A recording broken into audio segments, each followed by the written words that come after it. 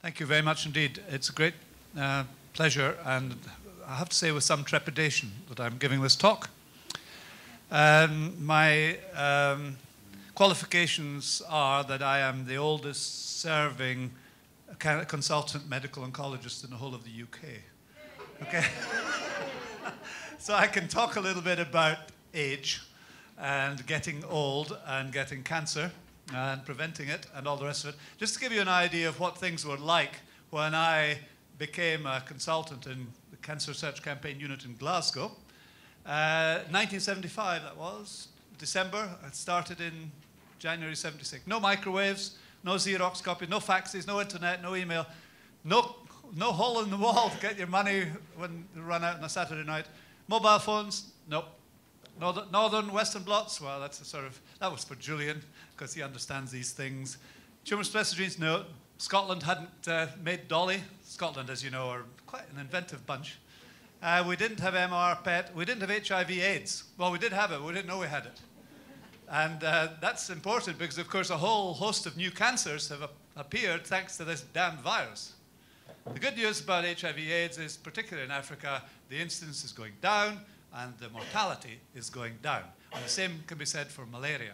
So that's all good news. So that's what we've done in the last 40-odd years, I suppose. So the question is, what we'll do with the next 70? Well, you know, that's quite an achievement. And what's interesting is that the graph of improvement is very steep. We've gotten better and better and quicker, and actually for less money. Something which really, really bothers me in my old age is the fact that the price of technology is coming down, but the price of healthcare is going up. And we really have to sort that out. This is where I work 3 days in the week. He is not yet in jail. He's been attacked in at least 15 courts in the last 20 years, and they think they're going to nobble him this time, but I wouldn't count on it. And the folk love him, especially the women about my age. No idea why. That's what the European Institute of Oncology looks like. It's very new. It's younger than me. It started up 19 years ago. I remember Claudia and I at the opening with big Parmigiano cheeses and lovely Prosecco, and it was just fantastic. We now see 3,400 new breast cancer patients for operations each year. That's double the total number of breast cancer women in Wales. One hospital, 16 breast cancer surgeons. And we see we do another 8,000 operations on patients with prostate cancer, ovarian cancer, and bowel cancer, and all the rest of it. So it's a great fun place to be, and we've got science labs with 400 or 500 people in it. And it's really quite a nice place for old age pensioners to graze. And that's what I do, I graze. I dug up, a friend of mine, who's born in Glasgow, 1 kilometre away from me, found this reference from the New England Journal of Medicine 70 years ago, 1943. Nathanson said, there is still a conviction among the laity that some medical profession that cancer cannot be cured or controlled. This specimen exists in spite of convincing data to the... Okay. And would you believe he published 5-year survival data from 1943? So that was patients from 1938, from before the war. Okay, this is the third last year of the war, remember. And look down the left-hand column, the 5-year curability, he called them. That's a good term, that, actually, curability. Breast, prostate, stomach, bowel, testicles, pancreas. And look across to where we are in 2013, 5-year curability figures. And we have done absolutely remarkably well in that time. And the bulk of it has actually started sort of midway through that 70 years. And I'll go through one or two of these and just give you a flavor of what we do now and how we're improving things and basically what I think is going to happen in the next 70 years. I couldn't resist this, I'm sorry. This is also from 1943, the same paper, and I would apply it to Wales in 2013, all right? Well-accepted fact that's effective, but not late. Moreover, the prognosis is far from hopeless, even in advanced cases. Unfortunately, a large proportion of patients come with advanced disease, and that's a basic issue in Wales. I'm going to look into the future, as you'll see, just like this well-known American president. If you can see where the red ring is, actually, he didn't take the caps off the goggles. And I have to say, I feel some sympathy for him because I'm actually not going to do a much better job with the binoculars because it's impossible to know exactly how things are going to go in the next 5 years, never mind 20. But let's just take breast first of all. As I said, we're probably in Milan the biggest breast cancer institute in Europe, if not bigger. So I'll show you one or two things we did. But important is the first line. Breast cancer screening was piloted here in Wales. And it has changed cancer care radically, in my view. We've discovered a new disease, and that's because we have so many patients. About a third of our patients in Milan, that's over 1,000 each year, come to us without a tumor that the lady can feel. Okay, so this is a cancer that's been picked up by mammography, by screening.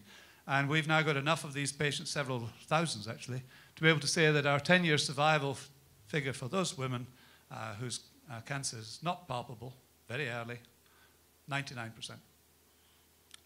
My best friend, who's the director of the institute, he said, that's fine. Our next campaign is going to be zero mortality. In other words, 100%. And I think, you know, if Tenovus wants a flag to wave and to sing about, that's not a bad one for the next 70 years. This is the kind of thing that we see quite often. This is a lady who was unfortunate enough to have a mammography which was negative, and unfortunate because luckily we do magnetic resonance imaging, particularly in young women now, and there are a lot more people coming to us with breast cancer younger than 50. And if you look what's happening here, the magnetic resonance image, you don't even need to have a pair of eyes for this. The machine will tell you. Here's a sequential MRI scan. Does anybody see anything happening? Anything happening? If you look at the right-hand breast. Okay, so that's what the mammograms missed. This is another step in technology, and we're using this kind of technology much, much more frequently in young women, and particularly women who've got a genetic problem. One of the breast cancer genetic genes is mutated, because they happen to increase radiosensitivity, and there's a danger, well, maybe not be just theoretic, that if we gave mammograms to these young women who've got a family history and the gene is mutated, that will actually cause cancer. Because these breast cancer 1 and 2 genes one of the jobs is to protect you from damage to things like radiation. You can do this in Technicolor. You can look at the effect of treatment before and after either chemotherapy or radiotherapy or hormone therapy or immunotherapy. We developed intraoperative radiotherapy because we were scandalized by the waiting times for radiotherapy. They are in some parts of the NHS 3 months, which is absolutely extraordinarily unacceptable. And nobody's targets, no government's targets, has actually tackled this 100%. And what we've now completed is a randomized trial of women in our institute who have got early breast cancer, and they have the lump taken out, and then they either have this, which is 2 minutes of radiotherapy down a tube in the operating theatre, and they go home and they've had the radiotherapy. And the other half of the patients had the usual 6 weeks of coming up every day to the hospital, many, many, many miles. We don't have a Tenovus buses in Milan, unfortunately. And finding a car parking space, arranging baby care or geriatric care, whatever you have to do, and going through it. And I have to say that 6 years on, there's only one small difference in these two large groups of women, and that is there's about 6% of the cancers have come back in the group treated with this, and they've all been curable with a second shot of radiotherapy or surgery, versus 1% in the group who had 6 weeks of external radiotherapy. We can use the same machine to attack cancers behind the nipple. The nipple, we believe, is a very important organ for women, and if the cancer is in behind the nipple, then the surgical rules are you've got to take 1 centimeter of normal tissue around about it.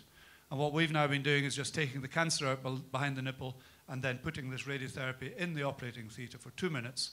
And after, I think, 3 years now and something like 190 patients, we still have to find a single woman, A, who's complained, and B, has had a relapse.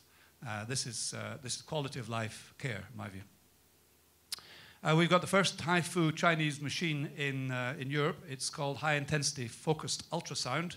And it's just that. It's sound beams. It's like the echo scan or the ultrasound scan that you get if you're going to have a baby. It just they turn up the gas a little bit and actually can attack cancers. And we've got some really very interesting results. I could tell you that that's bigger, larger, or just the same, and you wouldn't believe it because you can't see it. A rotten slide, and I'm very sorry, but it's all I could find. But it does work in this kind of situation, but also in liver metastasis from any kind of cancer, where you don't want to go in with a knife and you just fire this thing on the little notch on the CT scan, and boom, it just burns out. Really quite remarkable. Let's look at prostate. Slightly more interesting for me, obviously. Just about to hit the peak mortality age with prostate cancer. And we had an 8% to 60% jump in the period of the last 70 years of Tenovus. And this is the kind of scans that we can do, which don't tell you anything. This is a pair of scans from where Julian and I first met at the Royal Marsden Hospital in London. And you don't see a great deal, but there has been some hormone given to this man in between times. And if you use a really fast and clever bit of software designed by somebody as about the age of my grandsons and granddaughters, cost, I think, 11,000 in total. You go from that, which doesn't tell you a great deal, to this, which does. And the yellow bit's the blood vessels, just in case you're interested in that. I know there's several students in the audience, and what happens now, because there are still some yellow things on the right-hand side there, is that the radiation doctors, that's the surgeon having a go, the radiation doctors then use a cyber knife, which is really is something that goes zap. What's that thing that kids watch? Green Man or what? Ben 10. Anybody know Ben 10? No? Well, I promise you that this is Ben 10. All right? And it's unbelievably focused to less than a millimeter. And that's what we use now to clean up those last remaining yellow splodges. The same sort of magnetic resonance imaging, which gives those lovely pictures, also gives you scans. And this is some really remarkable data from John Griffiths in London. And he has been able to show that headaches can come from brain tumors. And he's got a variety of different shapes and waves, and he's analyzed these and shown that you can even detect a normal brain from benign brain cancers to aggressive brain cancers. This saves you getting a Black & Decker drill and drilling a hole in the skull and then going in and getting a bit of tissue out to prove it. Then testicular cancer, this was the big breakthrough that I was able to enjoy for my patients in Glasgow because of this. And this is a very expensive bit of jewelry, I'm told. Don't wear any of it myself, but the stuff can be melted down and put into a test tube and sucked up into a syringe and given to a patient. Again, this was a US study, but developed in the UK. Unlike most of our inventions, most of our inventions made in Wales and beyond end up being developed in the United States. And we're not very good at that, but this is the other way around. And this was single drug. Cisplatin was the name of it, developed by Tom Connors, notably at the Institute of Cancer Research in London. And this did this. This is the first patient I ever treated. The first patient treated in Scotland in 1977, I think, with this drug, plus another couple we'd been using for years with no effect. And there are 53 white circles there. Those are all metastases from the testicle in this young man of 17. And after one shot, most of the little ones had gone, and the big one a little bit smaller. And then after 3 shots, had gone all the way. And as far as I'm aware, this chap's still alive. And I mean, 95%, that's getting close to zero mortality for those. But testicular cancer is a rare cancer. Breast cancer is not so rare, 43,000 patients a year in the UK alone. And then lung. Lung has been a bit of a source of apathy.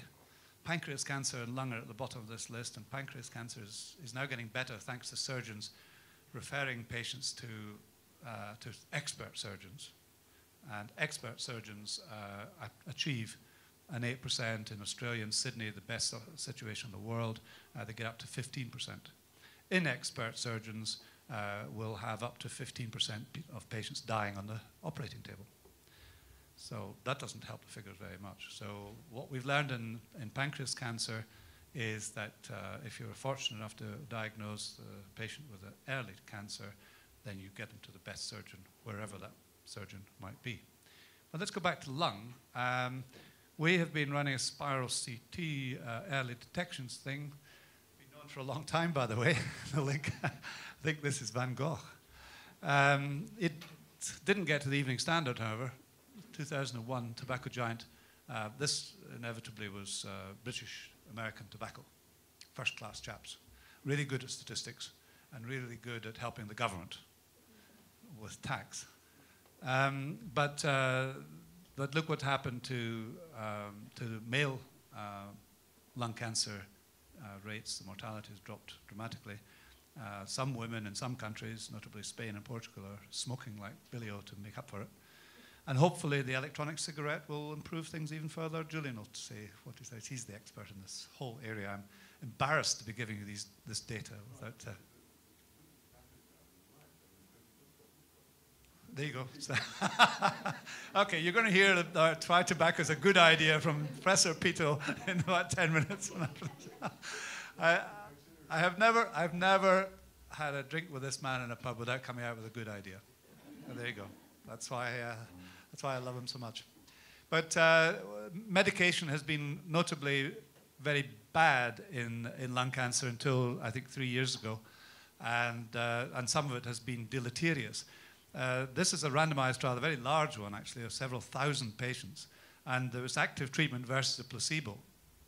And the active treatment was not a nasty cytotoxic drug, it was vitamin A. And some guy had found out the vitamin A levels in the blood were lower in lung cancer patients than in normal people. So we said, okay, let's give these people vitamin A. They were all smokers.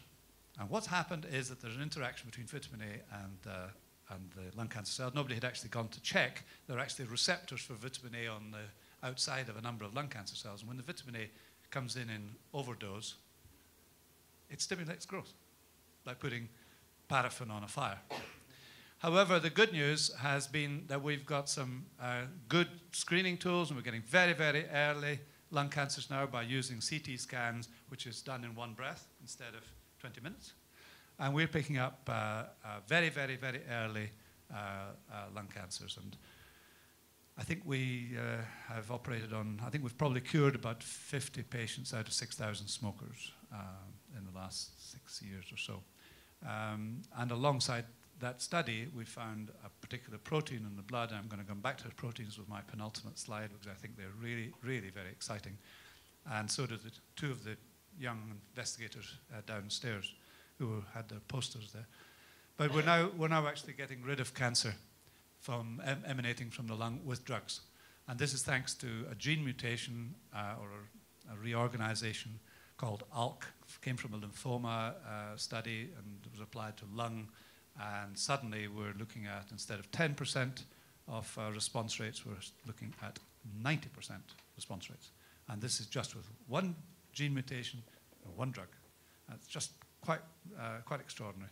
I was chairman of the European Lung Cancer Group for 12 years, and I don't think I ever saw a single drug out of 20 that we tested that did better than 10%. Because these were blunderbuss treatments. And this is selective, clever, what they call these days targeted medicines or personalized medicines. And they really are quite remarkable and just super to see. But it's not all genes, and I think it's very important that we get the message that the environment is also terribly important. And that's unraveling with more studies of diet which are also linked to molecular studies and looking at the layer that coats the DNA. Here's the DNA here, borrowed from this Jan downstairs. And round about it, you have the epigenome. And that's a series of histones, which are chemical entities which mask the genes. And frequently, there can be normal genes functioning in there, but they are masked by something which has been changed by the diet or by something else in the environment. So this is what the right-hand bit of this is, or over there. The environment is now being shown at a molecular level to have indeed influence on the genes that you were given by your parents. And I think that's very important. It's high time we notice that. Because I've never had a lung cancer clinic when some wise guy has said, but it can't really be the fags that give me my lung cancer because my grandfather smoked from the age of 12 and he died at 96 in bed with a woman. No, they don't all say that, but you generally, and it's always been an astonishment why not everybody who smokes gets lung cancer. Well, the answer is that they've actually got some protection from their lung cancer in a variety of ways. And part of the bit that gets me most agitated, I have to say, because I'm doing a lot of educational work in the third world now with ecancer.org, our online journal, is to look at affluent outcomes and deprived people's outcomes. This is not Africa.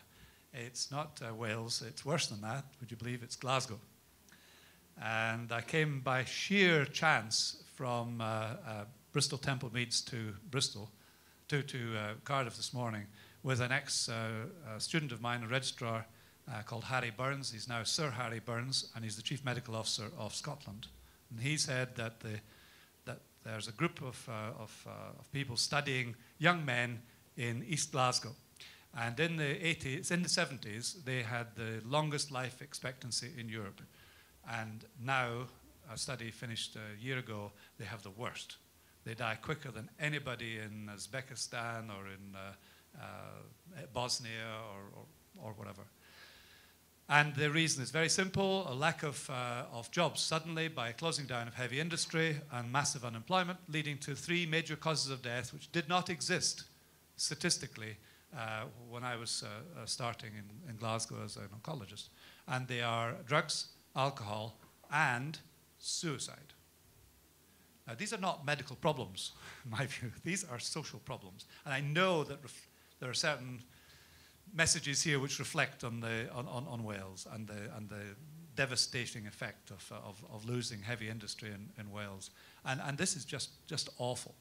And these are changes in the likelihood of being dead in 1 year, which is associated with the environment. Now, we've looked very hard at this, thanks to some very good work by Una McLean, who's a general practitioner in Glasgow, now in Aberdeen. And all she could find, apart from the postcode, was comorbidity. Because people who live in deprived situations don't just get too much cancer, they get too much bronchitis, they get too much heart disease, they get peripheral vascular disease, they get diabetes, because of course they're fat. So that's environment. This is Ken Clark, a long time ago. I don't know if you remember him. He's got his blue suede. No, he hasn't got his blue suede shoes on. Okay, but he is of course deputy chairman of British American Tobacco, and he's also, for which last I heard he gets 200k a year. He's also a member of Parliament. It's rumoured, and he's also on the board of a over-the-counter big pharmacy chain. I think it's called Allied, and they make a huge amount of money out of nicotine replacement therapy. So he gets his money both ways. Very smart chap. This is a friend of mine who I see in Florence very often, just to remind us all that we have a big epidemic coming down the line, and it's called obesity. And again, this is a multi... has nobody from McDonald's here? Oh, don't tell them that I'm waving the flag for them, will you? Basically, obesity, as you read every day in the newspapers, thankfully, is a major prognostic sign for getting diabetes, getting heart disease, certainly bowel cancer in certain areas of the bowel, and prostate cancer, and ovarian cancer, and breast cancer. However, the good news is, interestingly, in the developing countries where just the majority of cancers are due to infections, and the big one was the hepatitis virus association with liver cancers. And one of the best things that the Medical Research Council in the UK did, I believe, in preventive medicine and cancer was their large trial of a vaccine in the Gambia, wasn't it? I think it's... And that's now shown 25 years on that there's much less protection from hepatitis. Hepatitis B, this is. We've now got hepatitis C to deal with. And there is now a lower instance of liver cancer, because liver cancer tended to follow the hepatitis. So this is really good news, but of course the biggest breaking news in the last 3 or 4 years has been the vaccines against human papillomavirus. There's 20, 30, 40 of them. The seminal work on epidemiology of cervical cancer done by Julian Pito. And this is now a simple issue of public health strategy. How do you get the vaccines cheap enough to give to people where it matters most? And it matters most in Latin America, for sure, a lot of Africa, where cervix cancer is a much bigger killer than breast cancer. They don't give a damn about mammograms in Venezuela, but they do worry a lot about the fact that the uptake for cervical screening is 13%. Piloted in Wales again, paid for by the Cancer Research Campaign, cervical screening. And now we've got HPV as the cause, and we've got vaccination, which is terrific. This is one which was a spectacular failure, and certainly in my time in what is now Cancer Research UK, we actually developed a vaccine against this virus. It's called Epstein-Barr virus. Tony Epstein worked in Bristol and had provided the first kind of vaccine. But there's no pharma company is going to pay to develop a vaccine for some kids in Africa. Come on, get a grip, be real. Shareholders would never buy it, so it's still sitting on the shelf and has not been developed. We had hopes that the WHO would take it on, and it may yet. I don't know. If we could make it cheaply enough, I suppose that's a possibility. But these kids continue to die. If they get a tablet of cyclophosphamide, and just a few tablets actually, they can have remission rates for 2 or 3 or 4 years, but then they tend to get out of they go back to their villages and they don't come back another time. So looking up 70 years down the line, the population time bomb is what bothers everybody. Life expectancy in most European countries, including Wales, is increasing by 5 hours a day. So that's a big issue. The population aging is going to fundamentally change all our lives, and the scale of change will be, this is Richard Sullivan's work from London, equivalent to climate change or global terrorism. This is some data that he put together showing where all the circles are different countries, and these are the populations. And this is in 1950. That's 50 years, 60 years ago. And this is 4 years ago, 2009. And you can see where the shift is going. And this is a number of old people. More developed countries, slightly more of a problem. But look at Latin America and Asia, they're catching up. The purple bars on the right are the age of 55 or over. And this is the bad one, of course, for the people who've got to pay for health care, the governments, departments of health, insurance people. The ratio of workers to pensioners is the red line. That's going down, and the number of pensioners is going up. This is a forward view of Bill Clinton. I really love Peter Brook's cartoons in the Times, and he's looking forward too, and he unquestionably did more for breast cancer than any of the politicians of the last 20 years. He was bombarded by 100,000 breast cancer advocates and who demanded everything from him. I don't know what all they got. They say that she was a happy recipient. This is impeachment. I can't remember what that was all about. Affairus Monicus. But 100 million extra dollars came out of the defense budget for breast cancer research, thanks to that. It's really remarkable. Okay, now this is where the technology gets really hotter, and this is getting hotter and hotter. So I really don't know how fast it's going to be in the next 10 years, even the next 50 years. These are Scottish chips, and you can tell they're Scottish if you're at the front row because there's lots of brown bits in amongst the fat, because we recycle chips in Scotland. And several times until they're really black and heavily carcinogenic. Really good stuff. It just so happens that the first observation of an association with burnt chips and cat stomach was made in North Wales. And it actually got a grant from the Cancer Research Campaign for it. It was just before Tenovus, actually. It was 90 years ago that the association was made. I don't know if they still got a lot of stomach cancer in North Wales, but they still serve recycled chips in Scotland. That I know for sure.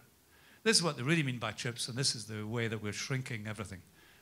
Big computers are becoming little computers. I've got 5 slides more, and I've been told I've got 15 minutes to go. Is that right, Vivian? Was that the message, or did I get it the wrong way around? Okay. This is a pill which is the size of a paracetamol, and it gives you a 3-hour film of your upper gastrointestinal tract. So you don't need to have an endoscopy, you just swallow the tablet, and you can see your own movie on the left-hand side. This is the smallest piece of jewelry, if it's called jewelry, in the world. It's a bit of Japanese artistry. It's the size of a blood cell. And into that sort of machine, you can put a whole lot of detectors which can go around the body and detect things. This is a cell dividing, and if you look under the cell, you can see that we've already got the techniques of finding there's just one single gene. This is the P53 gene, the blue. And so we can actually visualize genes now. The way we usually visualize them, however, is like this, because we've got thousands of genes. There are about 1,200 genes at the moment that interest cancer doctors. And the red ones are turned off. The orange ones are, they don't know. And the green ones are going. And this means that we can look at cancer in a completely different way. We can look at it from the side of the genes. This is Tulp from the Rembrandt Museum, the Rijksmuseum. And you can see that even Rembrandt is now painting genes in the bottom picture. And this is how we teach students now, not just around the body, but what's going on at the cell level. And this is the law of genes, just like the other one. We're already using this in therapy, and if you can see green dots there, then you're not going to give this patient Herceptin, a famous anti-cancer drug for breast cancer women. But if you see green and red, which you might see in the front row there, then you do. The difference between selecting women on the basis of this test, this one test, to get Herceptin or not, is shown on the next slide. And the upper line, the yellow line, and you can't argue with that survival difference. This is serious survival difference with big data, lots of big data, and a really big impact on women's health. And that's why Herceptin is such a big deal.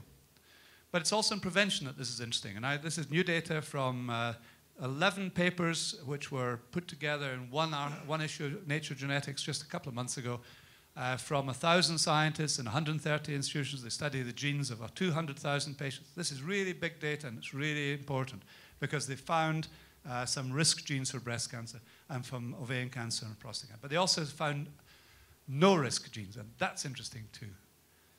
Because if you've got no risk, then why should you have a mammogram? And that's essentially what comes out of this. If you population screen all the women in Wales, then just by doing a smear of saliva and doing the gene test, you could exclude a quarter of them from ever needing a mammogram. And for prostate, there's a lower number of genes in the signature. But unfortunately, nothing for ovarian cancer. And that's a bitch, frankly, because patients still arrive at our door with advanced disease for ovarian cancer. It's a real problem. Bottom line, of course, is that given all this data in the future, we're going to be able to plan individual prevention plans for people. All people should have lifestyle change, exercise, and diet. No question about that. But you can get more sophisticated with chemoprevention things which are specifically for your match. I do a lot of work with in cognitive psychology now on patient empowerment. And I'd just like to just show you the way that things have changed. We used to start off in the lab and then go halfway at the lab into the clinic and then do patient needs. And then there was an idea, oh no, let's all sit around the table, then we'll talk about the patient's needs. But now we've moved on, thank God, and the patient's determining what the priorities are, certainly in Tenovus, as we heard before tea. And I think that's just fantastic. With the cognitive psychology group, we've brought up this 49-question questionnaire, which patients do on an iPad before they see the doctor. And then the results are with the doctor within something of a second.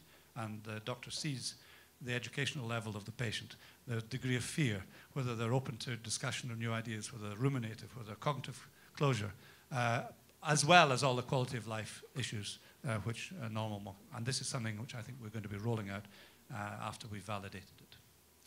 All this data, and there's masses of data now coming through. We think you've got a lot of genes, you've got 500,000 proteins. The genes actually do not a lot. You need a protein to carry the message. And this is why I raided the second stand downstairs. So there's the genes are on there. But on the bottom right-hand corner here is the protein. And it's the protein that does the business. And we can measure proteins now in the blood, and we do. And we can now find signatures for the brain, for instance, without doing a brain scan, just by taking a blood sample and looking for brain proteins. So big data is where it's going. And in this machine, you can scan a body as if you were going through Heathrow and standing beside that silly machine. Your baggage is gone, being picked up by somebody else. And you're still standing there and you're being x-rayed. But actually, in the future, we're going to be able to look at the level of your genes and store them safely, although I'm told fingerprinting is not the safest way to store data nowadays. Things have got to change. I was at university with Gordon Brown, you believe it, because the degree of sense of humor difference between him and me is just too much. And when he was the famous man who pumped 10 billion into the NHS and didn't measure what happened except for the number of managers and the fact you couldn't get a GP at the weekend, he really was, of course, giving you a small change. Next 70 years, exercise, diet, and smoking, lifestyle things are at the top of my list and will stay there. I think screening is going to be terribly important, and these proteins are going to be important too. The video pill, the omics, the robotic surgery, which I showed you a little bit about, that's just spectacular. You heard about stem cells from Alan Clark this morning. Molecular imaging, I've shown you some of it, of the P53 rotating round. Targeted radiotherapy with Ben 10. Individual care, patient empowerment, and education online. And what I do with a little bit of my time is eCancer TV, which is an open access journal for patients and for professionals. I just wanted to say one last thing, and it's just so inspired me seeing these PhD students downstairs, that the last big experiment in trying to analyze very big data, millions of data points, billions of data points, was set up by an organization called SAGE, a pediatric oncologist originally from the UK called Stephen Friend. And he put a massive data together, not in the healthcare area, and asked for the world to develop an algorithm to sort it out.